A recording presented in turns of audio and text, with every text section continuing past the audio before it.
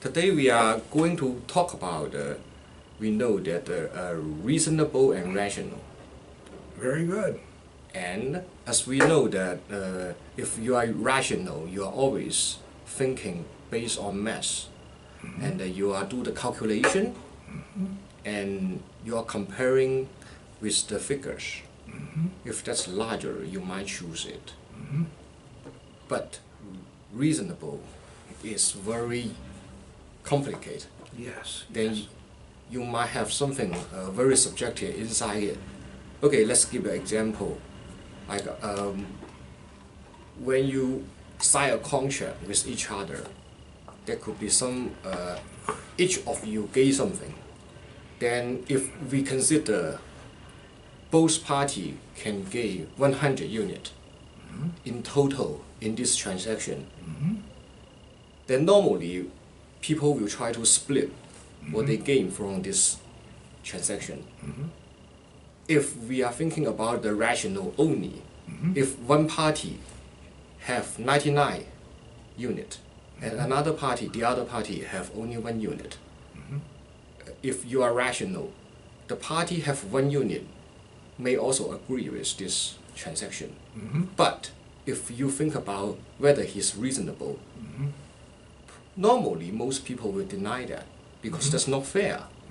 So what do you think about this on the law economics? Well, I would say that a reasonable person is the person of the law. The legal ideal is to be a reasonable person. And the standard of the reasonable person is used in deciding contracts or torts or various kinds of disputes. And the idea of the rational person is the idea of economics. And the idea of the rational person is someone who is consistent in pursuing what his ends happen to be. So a reasonable person is a rational person who also has good ends.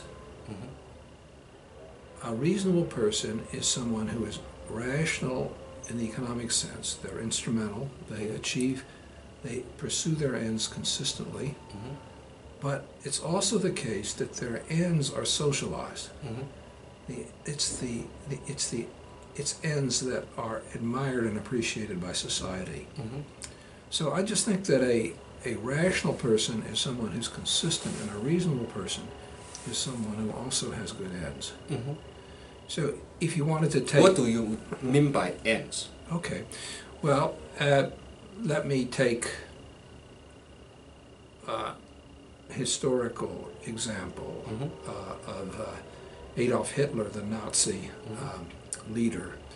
Adolf Hitler wanted to murder the Jews of the world. Terrible, terrible genocidal crime. But he went about doing it in an extremely systematic way. He pursued that end rationally. But the end that he was pursuing was completely unreasonable. To say it's unreasonable isn't enough, it's repulsive. So he was a rational person, but not a reasonable person. Whereas a good judge, the judge that Confucius admired, that person is socialized. He understands what the responsibilities are of a judge to others, and he tries to be rational in fulfilling his responsibilities. But the responsibilities themselves are goals or ends that are shaped by his socialization and by morality. Okay, so we can see that reasonable might contain something somehow subjective. Oh yes. Yeah, you are considering whether you should meet the end, but not more than subjective. I think that in a sense everyone's objectives are subjective. They're part. There's something that you carry inside you. The ends that you seek are ends that are inside you. But those ends can be socialized and moral and proper, or they cannot be. And in either case, if you pursue those ends, whatever they may be, rationally, consistently, excuse me, if you pursue them consistently, then you're rational. Okay. So, but we can see that now today we got the AI. The AI, you can consider that artificial intelligence, and they are machines. They're machines, yes. They are very good at doing things rationally. Like, okay, we can see that the AlphaGo. Yeah. And also when you Deep Blue, when you play the chess. Yes, yes. And the player may feel they want to retaliate. Yes. When they are failing. Yes. They got so many emotional feeling Yes. inside that, and they could make a mistake. But the computer will not Yes. do it in this way. The Yes. only problem is that whether their calculation is correct. They are doing the best way to do the calculation and the methodology they use to calculate. That's what the computer's problem. That's what they do. But when you are human, Yes. then the player, when they play with the computer and Yes. competing with the computer, they feel maybe they feel scared. Yes. That they are very good at computing, Yes. and you may feel frustration. Yes. But the computer will not. Even the computer is losing. Well, a computer doesn't feel anything. Yes. So that's highly rational. Um, If in some aspect, of course. well, a computer has goals or ends that are given to it by the programmer, Mm-hmm. but the computer has no feelings about anything, including those ends or those goals. Mm-hmm. So they're not like the goals of living creatures, Mm-hmm. because the goals of living creatures are also felt. Mm-hmm. Machines can't feel. Maybe someday we could make Mm-hmm. a machine that could feel, in the sense that we could make a creature that could feel, that was made out of pieces of metal rather than pieces of organic material. Mm-hmm. It's possible that we could do that. Mm-hmm. But until the creature can feel, it's not an animal, it's not alive. Mm-hmm. And the many attributes of reasonableness that we admire cannot exist outside of Mm-hmm. a creature with feelings. Mm-hmm. Now, if we just want to win at chess, if that's the only goal is to win at chess, and the fact that Deep Blue has no feeling about winning at chess, But the doesn't reason, prevent it one from of the being very good reasons at he's winning. winning is somehow he's not interrupted by the emotion. oh, I see. Well, yes, but the interruption by the emotions is also an essential part of creativity. Yeah, yes, you are right. So I don't know that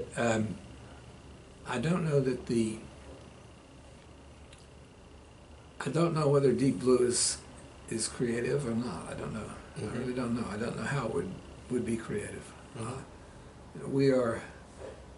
We human beings are, one of the ways that we human beings are creative is that we Mm-hmm. have feelings about things that we can't prove, Mm-hmm. right? Yeah. Everybody in business knows this. Yep. Because in business, you have to do all your calculations, and you have to Yep. do it right. Yep. And then when it comes to the big decision, Mhm. the calculations will not tell you what to do. Yep. Here is about uncertainty. Yes, it is. It's the form of the uncertainty. It's not clear. It's not a lack of computing capacity that Mhm. makes it impossible. It's like Mm-hmm. this. Suppose that, as you know, in a zero-sum game, the Mhm. optimal strategy involves randomizing, right? Mm-hmm. Yep. You randomize to make yourself unpredictable. Mm-hmm. So if you imagine a business community where there are lots of people Mm-hmm. involved in games with each other, some of which are zero-sum, Mm-hmm. so in some of those games, people are randomizing Mm-hmm. as the best strategy. Mm-hmm. There's probably many equilibria or no equilibria Okay. that could exist. Yep. And the businessman has got to have intuition Yep. about what will happen anyway. Yep. It may not be it may not be an equilibrium result. It may, or there may be an equilibrium that's selected from many possible equilibria. Yep. But something's going to happen, and the businessman is going to follow instincts and feelings Yep. about what it will be. Yeah, and you can see that even the game theory develops some mechanism to maybe people make a mistake when they try to make a strategy. Yeah. Yeah. If you are a computer, you're always reasonable and try to find the equilibrium. But if you're a person, you might not. You just make a mistake, or you just follow your instinct. Yes. And Well, you choose something. there's so many problems that aren't computable. Yeah, and also you can see that you got the mechanism, like you use the probability to multiply with the outcome, then you plus all of them. Yes. Yeah, you can do the calculation in this way, and Yes. in some investment, this is a very important calculation that you consider. Yes. Okay, you got different probability, and Yes. everything, and every probability with an event, it has some outcome. Then you Yes. try to add them all up, then you can see the Yes. think about the investment. Yes. And so this uncertainty also let us think about the evidence, like in the court, Yes. because you cannot find the truth, Yes. the actual truth. You are it's somehow proved by the procedure. That's right. That's right. And in every court, there's a probability that the evidence is not sufficient, is insufficient, and it might not show the truth back to the day when it happened. Yeah. So, That's right. what's your suggestion from the law and economic to deal with this one? Well, it's not the case that we can replace judges with machines. It's not the case that we can have machines give the calculation to decide who's right and wrong in a case and who should win. I don't think this can ever happen. It is the case, though, that when people reason about probabilities, they make terrible mistakes. They're inconsistent. And one of the great contributions of law and economics is to begin to make the procedures more consistent that we follow. Let me give you an example of the inability of people to think probabilistically, even in simple cases. Okay, you take a deck of cards. Okay. So there's an equal number of red cards and an equal number of black cards. Yes. Okay? And the black cards, one of the suits of the black cards is the spade. Okay? The black is the spade. So what you do is you show the person the deck of cards and you take all the spades out. So now there are 2 red cards for every 1 black card. Okay? And then what you do is you shuffle the deck and you mix it up. And then you say, now I want you to guess what the card will be that I turn over. And so you turn over a card, and then you shuffle the deck again, and you turn over a card, and you shuffle the deck again. Well, every time that the person guesses what color the card will be, it's 2 times as likely to be red as black, right? Yep. Because there's 2, okay. Yep. However, many people will not guess red every time, which is what they ought to do. Yeah. They'll guess red a lot of the time, and then sometimes they'll guess black. Ah. Some people will even guess red twice and black once. Yes. So it's the simplest calculation in the world. You know that every time you turn the deck over, it's twice as likely it'll be red and black, but some people can't make that simple calculation. And if you think about all the probabilistic calculations that are involved in a trial, that means that human beings are going to make a lot of errors. Because people's are complicated. Well, it's also because people are ignorant about statistics. Okay. They haven't been trained So from this part, that's insufficient rational. Let me give you, yeah, they're insufficiently rational, exactly. They're reasonable people, but they're insufficiently rational. Yep. Let me give you another example of this. I remember when I first got a little handheld calculator. Okay. You know, we didn't used to have them, and then electronics got good. Yeah. We got handheld calculators. And there was a button, and you press the button, and what happened was this. Suppose you had the number 20%.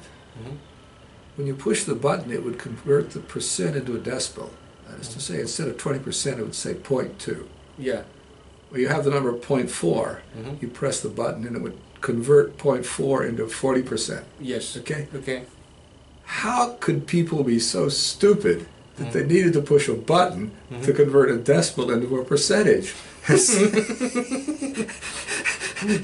But there were so many people who couldn't convert a decimal into a percentage that they put a whole button on the machine just to do that for you. Oh, you got that? Yeah.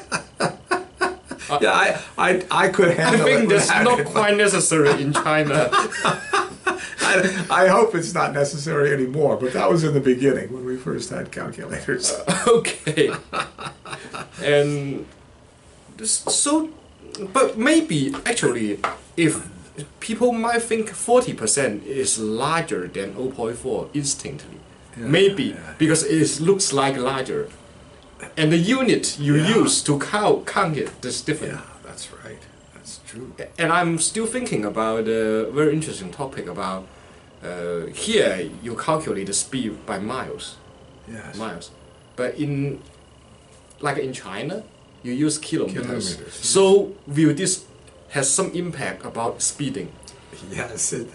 Well, that's right. It does matter the units in which you count, even though it doesn't change the underlying thing. And I remember I had a conversation with an Italian person years ago, back before there was a European currency, when Italy had its own money. And Italian money wasn't worth very much. You needed like 20,000 Italian lira.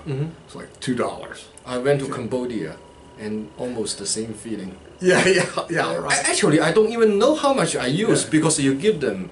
I want to buy some coconut water, and there are so many zeros. So and actually, you give them the money and they give you back. You don't do the calculation. Okay. Understand? So I said to my Italian friend, okay, I don't remember the numbers, but let's say the numbers are 200,000 lira, $2. So let's say it's that. 200. Yeah, it was something huge. I said, look, why don't you just renumber the currency? Call it new lira. Yeah. And say 2 new lira is 200,000 old lira. So then 2 new lira would be $2. Yeah, I'm curious why they are doing so. Okay, you know what he said? Why? He said this. Do you think that any Italian man would be happy without having several million in his pocket? Okay. That looks very reasonable. Yeah. Look how rich I am. So this also raises another topic. Will the country has a larger figure in their money make a more mistake in the calculation? Yeah, well, I think you're right. They do make more mistakes. My father had a very good rule for traveling. And what he said was this: when you're buying something, never worry about paying the tourist tax. That is to say, never worry if they charge you 5% more or 10% more. He said, but don't miss a digit. Never pay 10 times more. Yeah, I understand. And that was my father's rule. A very good rule. It makes you relax when you travel and not worry so much. Yeah. Okay. So with those currencies that were so worthless, you did lose a digit. You would lose track. Oh, that's highly possible. If this number is very, very large and you are not getting used to it, it might happen. Yeah, I guess there must be currencies like that today. The Venezuelan currency is like that today. Okay. I don't go to countries like that anymore. I used to often be in countries where they had a huge number of digits.